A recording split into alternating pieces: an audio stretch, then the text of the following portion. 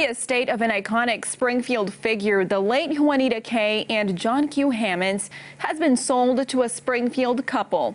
Caller 10's Jesse Inman visited the home today and met with the new owners who plan to revitalize the unique property. Jesse.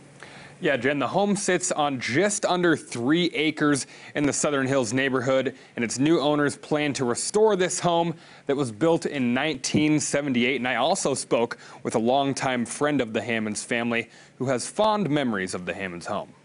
The longtime home of John Q. and Juanita K. Hammons has been sold. John Q. passed away in 2013, Juanita K. in 2014. Retired MSU athletic director Bill Rowe was a family friend. He says the house has been empty since the great '07 ice storm that paralyzed much of Springfield. He knew the hotel had backup system at University Plaza. If I was the owner of it, I'd go there too. They had 2 suites up on the top floor, and that was 2007, I believe, was the year, and they never came back to reside here.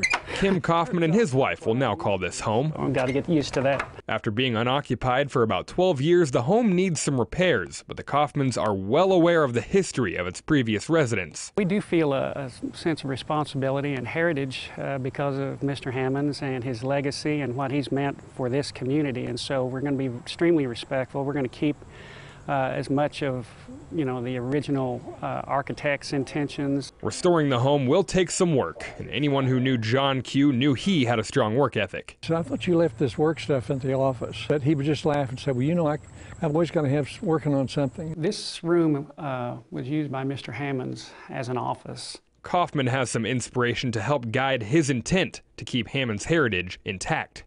This desk, this is where Mr. Hammons probably consummated a lot of incredible deals down through the years. That little bit of history we're very pleased was left behind. The property is brimming with character inside and out, and the Kaufmans will take on the task of making this house that once belonged to a legendary Springfield family a home once again. As soon as we can make it happen, we will.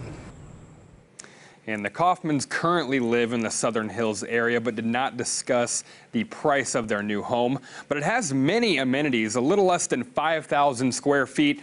The 4-bedroom home sits just off of a small lake in the Southern Hills neighborhood. And Kim told us his wife is reading Mr. Hammons' book as they work to restore this beautiful piece of property, which they estimate could take up to 6 months or more. Jen?